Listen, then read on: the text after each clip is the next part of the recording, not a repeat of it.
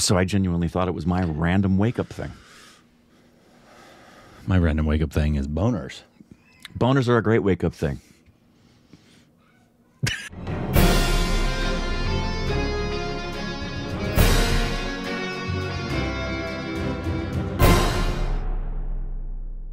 Yeah, we'll go back to our stupid reactions of Corbin. For those of you who don't know, particularly the ladies, real common to arise with a Woody. I've never done it, actually. Really? Wow. It's really fun if you're laying face down, because then when you wake up, you're kind of levitating. Welcome back. Instagram, Twitters, all those kind of stuff and things. And juiciness dripping from every hole known to Today man. we're doing a movie review of the 2023 film. Isn't that this year? I think so. Whoa. Depends on when you're seeing it, I guess. That's true. You could be watching this in 3033. Hi. Hi from the past. We're both dead now. Yep. What if we were? That'd be a funny joke. I would love to know somehow to be able to know that actually happened in 3033. Obviously, you wouldn't be able to. Wouldn't it? But today we're doing a movie review of the 2023. You know what's going to happen? We will come back as another human being and we'll be watching the reactions and see that and have a really strong deja vu. Maybe. Yeah. Anyway, what were you saying? Of the 2023 Tamil film Viduthalai Part 1. I think that's what it's called. Directed by another mispronunciation, forgive us, Vetrimaaran, who also co-wrote it, and it was based off a novel called your mom, whatever this is. Yeah, Tunaivan by this Jaya Mohan.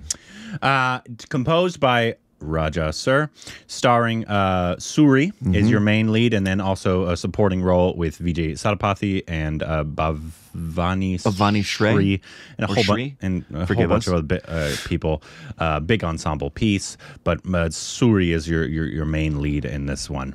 It came out a while ago, so we're just going to go ahead and do a spoiler review, just because it's been out for a few months now. Yeah, if you haven't seen it, see it, and then come back. We saw it on Z5. So if it's available there, or if it's available somewhere else in India, you just it may be. And actually, here's what we'll do: we'll give our synopsis as to what we thought of the film. Okay, unspoilery. That way, you can hear whether we liked it or not, and then go watch it if you have not seen it. Yes. So, your initial, I guess, summary thoughts. My summary thoughts. Obviously, we'll get into the nuts and bolts. I really enjoyed this movie a lot. I felt like I was watching a Mani Ratnam film. It had to me that heart, that sense of pacing, willing to risk slow pace that might bore an audience, but trusting that the audience is engaged enough and intelligent enough, and you're telling a good enough story that the audience will stay with you. I thought it was just uniformly a really enjoyable and really good film, and I'm looking forward to part 2. No shock that Mani Ratnam was one of his heroes. Yeah, it really didn't it feel like a Mani Ratnam film? Do you remember he was the director? Yeah, in the panel. The only one we didn't really know. Yep. Which is wild because I want to see his film. I wrote down the name of the film. His film from, I believe it was 2016, that is called Visarani. Oh yeah, was the official selection to the Oscars. Yeah, that year. We haven't seen it. No, we haven't. I've heard. Now I would very, very much like to. Oh no, I apologize. We have no. That's not the one we saw. Sorry, I was thinking. No, wait. No, that's a different film. No, it's not. Yeah, the film I'm referring to is from 2016. No, I'm saying we've seen something of his. Oh, okay, but we have not seen that one that I was Asuran. Asuran, which you didn't actually like. Which is why I don't remember it. From what I recall, correct me if I'm thinking of a different one, but I'm pretty sure this is the one that you felt. I felt differently. We had a different opinion on this film.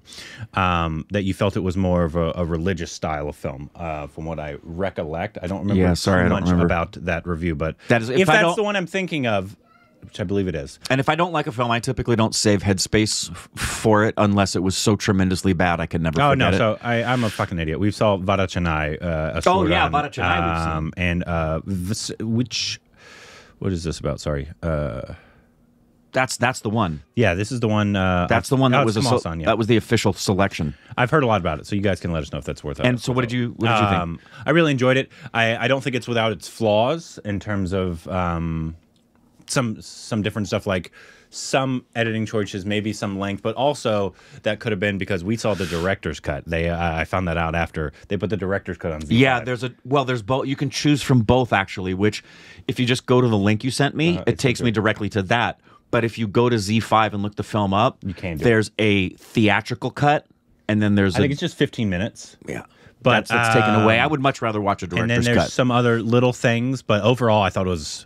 Mani Ratnam was a very good comparison because it's all very story driven. It's a performance as well, hard hitting, with important messaging. He was the producer on the Crow one. Ah, you remember that one? Yeah. One with the bad pizza at the end. Yep. Really good film though. A special appearance. Sorry, I'm just going through his IMDb now. A brilliant opening scene. The opening shot. We'll talk about it. Yeah. One of the. It's incredible. It's an incredible one shot. That's all I'll tell you. Yeah. One of the best we've seen. I think. Yeah.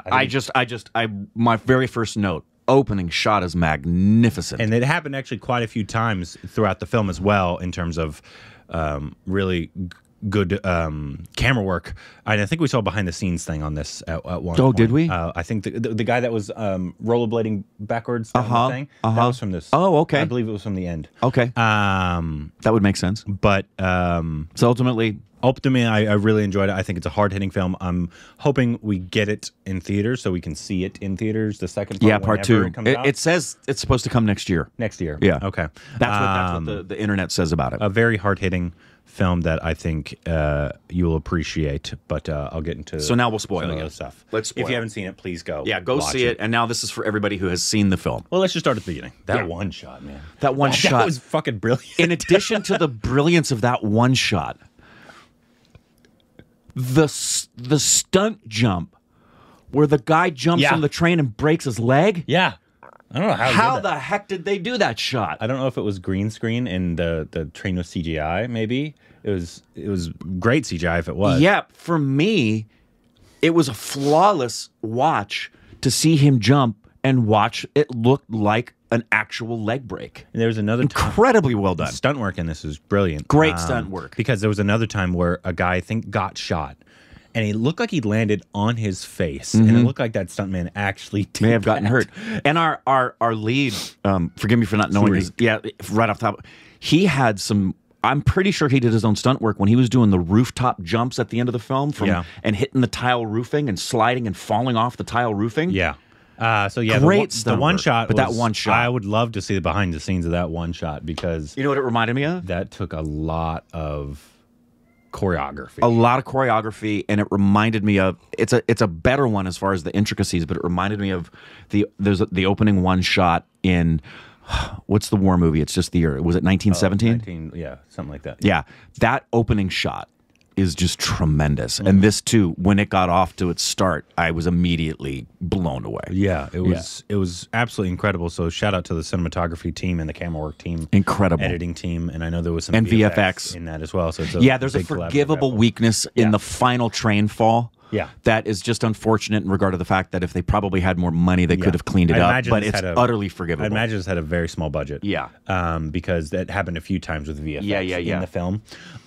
Forgivable because you know that when that happens, you know there's like I bet they would have wished they had more money because they would have been able to because they can see it. Right, of course they know. They know, but also it's forgivable. Their producers were like, "This is a genre film that you." Who knows how much money you're going to make back? Exactly. And I think it did well. Yeah, it did. It said it was a box office success. So that's good. So let's talk about Soori as well. Yeah. I don't believe we've ever seen him before. I don't believe we have either. If we have, please let me know. He gave a lovely performance. Agree. I loved his character. I loved his sincerity. I loved his. I cared for him. I liked the fact that he felt like the only good man in the entire. Yeah, he had the moral. He's a good man. Yeah, he's a good man who doesn't want to be pushed. And you didn't also get the feeling that maybe if he was pushed to the edge, he was going to flip a switch. You just felt like this guy is, no matter what's going on, he's going to want to do the right thing, and he doesn't understand why other people wouldn't want to do the right thing. Yeah. And just such the best of the best things you can say about an actor. No performativeness, no sense that he's being watched, willing to just let the moment be. Just really a lovely. He really carries the film and makes you care for him and care about what he cares about. Absolutely. And his love interest, and I believe it's beautiful. Is that her? Yeah, forgive me if this is mispronounced. Bhavani Shrey. Beautiful performance. I love her. Their chemistry was great. Agreed. As well. I really like immediately upon the first, I think, love song that they had. Yeah. Was, I think, really when you started to really care for them, which is one of the great things about Indian cinema and the way they use songs in there. It shows a long period of time in a short period of time, and it gets you like invested in these people, in their relationship real quickly that no other cinema can really do outside of, I guess, musicals. But Indian cinema is unique in the way they do it. But I thought her performance was great. I cared for. She had a lot of really great performance at the end. I know, even though I know it's not their fault. There's blurring stuff that just I wrote something about that I have to share. It pisses me off, not because I know that's probably not what they wanted, obviously. I know they probably had to do it.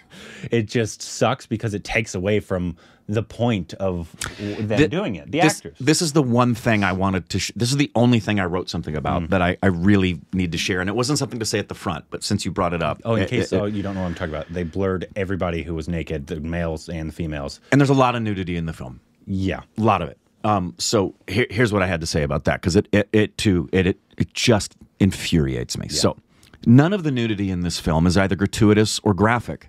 Nope. The nudity in this film is tremendously important in showing us the extraordinary vulnerability of innocent victims and what it means to be dehumanized by corruption. Yep. Any adult who has a problem with seeing or allowing other adults to see the naked human body in a movie, painting, or other form of art, especially when that nudity is absolutely necessary in the storytelling, that person is either unhealthily prudish and or stiflingly religious. One of the major contributors to unhealthy opinions about sex and the human body is a direct result of this kind of prudishness and religiousness, and any man who can't look at the naked female body without objectifying it or losing their own self-control has a serious psychological or moral problem they need to address. And I want to commend and applaud the bravery of the men, but especially the women, who were courageous in portraying characters who needed to be naked and were naked a lot. So that it just, and I know it's infuriating, the censor board and whatever, that because of, you know, sentiments and all that crap. In what context in real life would you ever walk into a room where someone's being interrogated and they're naked and somehow their body would be blurred? It would never happen. It violates suspension of disbelief. Yeah. It is an affront to artistry. Yeah, it's in the name of censorship. Yeah, like the fact that you can, in this film, and I'll talk about it, cut off a man's arm and that's okay. Preach, Corbin. Yeah, but like you can't see a naked body, which we all have. Like we all know what's under there. Especially when the artists themselves are willing to share that part of themselves for this importance of the storytelling. Yeah, it's maddening. So yeah, that was infuriating. But the fact that their performance, all the females at the end when that was going on, and her when she was talking about, you know, her mom, her dad, or any other time that she was upset, or she gave a great performance. I liked her performance a lot. Very much. I loved it. Yeah. Vijay Satapathy, I liked him. I'm looking forward to the second part. I wanted more of him. Because you got like, it was like Fafa in Pushpa. You just got a little sizzle of Vijay Satapathy. And so I'm assuming in the second part he's going to be a lot. Which I hated the ending, but I didn't hate the ending. I hated the ending, but I didn't hate the ending. Which are you talking about? Just the abrupt ending? Or are you talking about the glimpse into the second part? Okay, so there's two parts to the ending. Okay, I hated the glimpse. So when it ended, it bothered me as much as the Two Towers ending. It's one of those things of no. But I get it. It's part one. Okay. Yeah. It's like watching Gangs of Wasseypur and you realize this is one film. So they end it mid-story, and that's a good thing. You want more. The thing I genuinely disliked and wish was not there It was the glimpse of what's coming. It seemed. It felt like a TV series wanting to show you what the next episode was going to be. And it was not done well. Not done well and not needed. It was herky-jerky. Yeah, it was just kind of sloshed together. I knew I don't need to, I didn't need to see I'm all already that. invested in what's coming. So I don't need to see anything. In fact, I kind of don't want to see anything. That's what the trailer's for if you're going to release a trailer. Yeah. Release it then so it's well done. Yeah. Because that wasn't well done. You left me, I was hooked. And now I kind of want to wriggle off the hook a little bit after watching those things. Yeah, I didn't like the glimpse there at the end. But yeah, I actually enjoyed the ending. And I'm assuming that's how Gangs of Wassaipa kind of did it in theater. Yeah, it just said, you know what, we're done telling the story here right now. Deal with it. Yeah, exactly. I liked it. One of the things that was super interesting, and I actually have seen some people that liked and disliked, and I was kind of in the middle, was the score. There's certain parts that I loved, because it was old school. I don't like it. Another reason it felt money rotten to me. It felt like Steph showed me like this old school horror, Haunting of Hill House or something, but the old one, right? Right, Vincent Price, right? Yeah. The original. The original. Okay, I haven't seen that. Like the score's almost Scooby-Doo-esque. Okay. And that's what it felt at times. And I don't know if it was Monty or if it was a different person that did the background score. I know he did the songs, so you guys can tell me. I don't know if he does the background stuff. But I love that because it was different. It almost felt Bombay-ish to me. Yeah, it was like very eerie. And then there were other times that the score was very different, and I don't know if I loved the differences in it all that well. I love that it wasn't overscored. Yeah, it definitely wasn't overscored. Lots of moments of just breathing and letting it be. And you could tell there was some audio issues with... I'm assuming on they the didn't day have the budget, for ADR, ADR, sound, whatever. Because you could tell that, but like I said, I chalk a lot of that up to the money aspect. If you don't have money, you can't do everything perfectly. Sadly, in filmmaking, money doesn't make you make a perfect film at all. No, it just helps you tell the story you want to tell with as much technical expertise as you can. Yeah, that's all. It definitely helps the technical. It side really of does. things. Yeah. But yeah, that was one of the issues / things I did actually really enjoy was the quirkiness, the old school feel. Agreed. Like it was almost. And I was like, this is different. It was very much lovely. a tip of the cap. Yeah, I agree. And I liked it a lot in a more modernish style film. Some of the I did feel that it probably could have benefited. Maybe the theatrical version was kind of on the runtime tighter. Yeah. As opposed to, I think it was almost 240. I think it is what the runtime. Maybe closer to 2 hours would have been a better feel. It didn't like it wasn't excruciating by any stretch. It's tough. I see both sides of the coin to that. I absolutely understand why somebody would say you could have easily chipped 15 minutes off this thing. Yeah. But it doesn't bother me. Yeah. Yes, I see both sides. The Soori's character was so interesting because you were like wanting him. You're like, you have a great moral compass, but you're also like, God, you're going through a lot of shit right now. I really don't want you to go through this. Right? You so much want him to just tell everybody and stop everybody. And he's so long-suffering and patient, and they really made you sit with his suffering for a long time. They make you sit with his suffering, and the other thing I really appreciated is that our writer-director, he didn't feel the need in any way to say anything other than what was story-driven, and specifically, the moral compass for Soori and what made him who he was as a moral man is a bit more. It's kind of clouded in mystery in terms of his backstory, which made it all the more interesting as to what is it that makes this guy so deeply moral, especially in the midst of corruption. How naive was he to get into law enforcement and not understand the corruption that was there?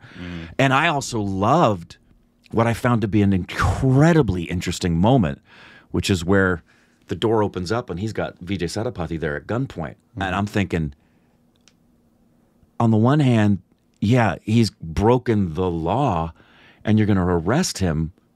But at the same time, what Vijay Sethupathi been doing is trying to stop the corruption of the people you're with right now. Yeah, they definitely, outside of maybe the villagers, they really, and Soori, they really made you feel like, do you know who the villain is here? Right. Do you really know who's the bad guy? The police, which is a common theme in Indian cinema. Like the corruption of the police is. Yeah. I mean, that's probably, especially in crime stuff. Happens. 95% Pretty much every of the time. country. Yeah. I mean, but especially in Indian cinema. Yes, especially. They definitely call out the corruption of the police a lot. A lot. Probably the single most pointed at area of corruption. Absolutely. And so are the police the bad people here? Are the terrorists the bad people here? The terrorists? I mean, I guess they kind of, the villagers were hiding the terrorists, I guess you could say. Right. But they really, and I'm wondering if in the second part, which is one of the reasons I wish they didn't give you the glimpses. Me too. I've thrown them out of my head. I'm like, hopefully it's in like a year, so we can forget everything they showed us because it was bad. I didn't want to see any of that. Like, I don't even understand the point. The only reason I watched it, I was ready to turn it off, but I did what I always do. I scanned forward to see if there's anything in the credits for a post scene. Yeah. But it wasn't a post scene. It was just next time on Viduthalai Part 1. Yeah. I wish I would have skipped it. Me too. Sure. But yeah, I'm assuming in the second part it's going to kind of turn you on your head and be like, why they're doing specifically what they're doing, even though they did chop people up and kill people pretty good. Yeah. Even though if it is the police that maybe had done something to them, or we know they have done stuff to them, like kill people and and shove it off as they got attacked and all this kind of stuff. So I'm betting that's what's gonna happen, because I do too. I believe the police were probably the bigger villain here than what the terrorists. And I'm interested to see what they do with the relationship between Kumar-san, Soori, and Vijay Sethupathiy's character, because in many respects they feel, and I'm not saying this is a copy, I'm saying this is a really wonderful tension between a perceived protagonist and a perceived antagonist that most of you would know more vividly from anything in modern cinema, is the relationship between Batman and the Joker in The Dark Knight, and how they kind of are two sides of the same coin in a way. Yeah. I hope we kind of get into more of that, because I feel like these two guys are very much, I almost feel like Vijay Sethupathiy's character is who Soori would be if he had reached to the breaking point and he said, enough is enough. I'm tired of the corruption. And he went to the far extreme. I think they're both driven by the same values. And I'd love to see more of that explored in part 2. Yeah. Did they ever go over what they did outside of in the forest? Because it's presumed that they're the ones that did the train attack, right? 100%. A presumed, and he's accused as being the leader of the train attack. Yes. Did they ever take credit for that? Like, did I miss that at all? I don't believe. Or was it like a setup to go after? That probably will be revealed in part 2. I don't think that was clarified. I think it's made apparent by the storytelling that he's the one responsible, but that could be a wonderful switch to make it look like the police and the government did that as an excuse to get more resources to go after him. Yeah. Which I don't know. If I miss stuff, please let me know. I didn't see anything on a larger scale other than what they had been doing within the village and that particular region. Yeah. Which is crazy. The predominant, and this is often seen a lot in corruption pointing, when they do the political corruption pointing beyond the police, more often than not, and that's the case in this film, it points to the politicians aren't making decisions based on what's right and wrong. They're making decisions based on what's going to look better for them for re-election. And I think that's probably what's going to happen, because they alluded to that a lot. Whether a politician speaking at an event or the guy, basically them meeting with the police a lot and talking about what they should do. Right. And it was all about the ruling party and the opposition party, right? Not about what's best, right? So I'm assuming that's what's going to happen, and we're going to find out more about Vijay's character. I hope so. I'm really looking forward to part because his love interest, Soori's, she said her brother, right, left to join him, and she hasn't seen him in about 7 years, right? Right. And so there's, I suspect we know who the brother is already. I could be wrong. It may be too simple for me to think this. I think Vijay Sethupathiy's her brother. But he's been in the village. Or was she just covering? I think she was covering. Why wouldn't she tell him, though? Who? Soori? Because she was pretty open with Soori. She was. But I think she didn't tell him for two reasons. I think the first one was because he's such a moral and good man, it might distance him from her because he's afraid of hurting her going after him. And secondarily, I think she's afraid, knowing he's a moral man, that... You're saying Soori is a moral man? Yeah. Okay. I just think for her, she's just too afraid of what... There's too many negative outcomes that could happen to her brother and to her relationship with Soori, who she clearly loves, for her to fully reveal. I could be very, very wrong, but that's just my thought. That's my thought. Maybe. Yeah, I didn't pick up on that. But there's a funny moment in this. When the guy was trying to bring the other guy tea, and he kept going.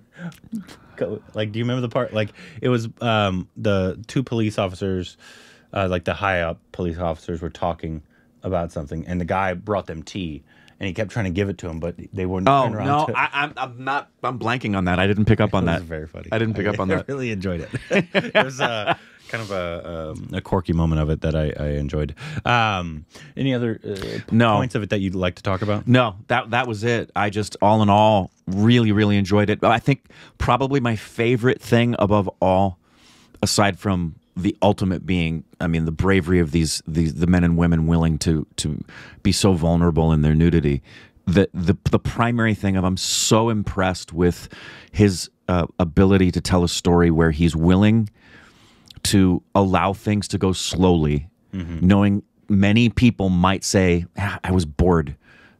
Like, you know, there's people who said, I don't like Oppenheimer, there's too much talking. That's fine. You don't need... I love writers and directors who are not there to appease an audience for the meanings of box office success, but are willing to tell the story they want to tell, and the risk of distancing themselves from people who may say it's boring. That's my favorite aspect of this. It's such a good film. Yeah, did you finally see Barbie? No, not yet. I've been busy this week. All right. And we're going to hopefully get to it maybe this weekend or tomorrow or something. Yeah, okay, like good. I've been wanting great. to get so to yeah, it. no, ultimately a great takeaway. Can't wait for part two. Where's this fall in your favorites of the year? It's up there. Also, and Damel, man. Also, for Oscar submission, would you still put LJP's over? Yeah. For Oscar submission? Yeah. Okay. Only because I think his film is so cinematically... The cinematic IQ of that man is so high. But also, foreigners won't get all the... I know. If you're talking nuances of that film. If you're talking about accessibility and you're talking about messaging that needs to be heard, the fact that this deals so much with corruption in such a real way, and hopefully the Academy members would see a version of this that isn't censored. Yeah. Yes. I wouldn't be bothered if this was the submission. Yeah. It would not bother me. I think you have a higher likelihood of cinematic appreciation in the LGP. In the LGP, yeah. But most non-Indians. What about the superhero film? Would you say? That